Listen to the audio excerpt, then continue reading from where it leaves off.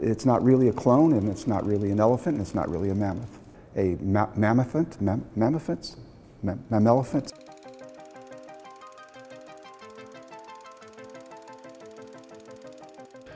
One of the ideas that I think is ethically important to consider is the notion of restorative justice. If it is true that, for example, we caused the extinction of things like woolly mammoths and saber-tooths and ground sloths and hundreds of other species, do we have some kind of continuing responsibility to bring them back?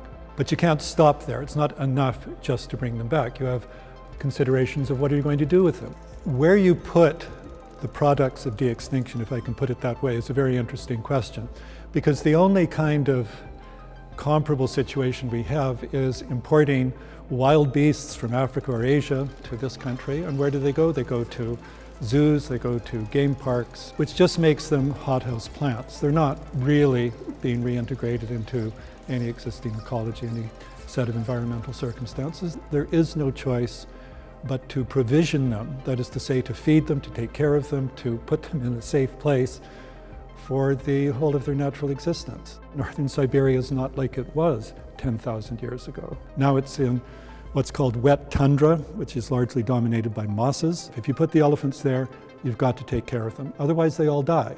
And then you've spent whatever it is that you've spent, $1 zillion, and you have nothing to show for it. The cost of a project like this is really hard to estimate. A lot of the techniques that are being used can be done on a benchtop in any lab, but the sequencing of the mammoth genome and the sequencing of the elephant genome, those all have huge costs appended to them. And there's also a huge cost appended to injecting that modified genome into an egg and then getting that to grow up. If you want me to throw a number at you, maybe $1 billion. I have no real ideas.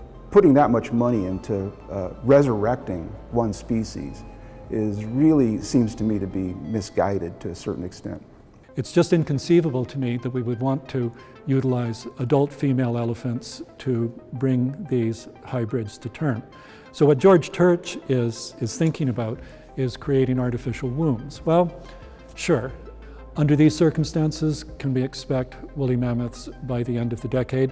I'm much more dubious about that, but I know that Church and his colleagues are very keen to show that this can be done.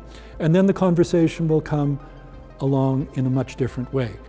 It sounds like mad science to imagine that we can create organisms at will. De-extinction is a very small part of this larger synthetic biology package.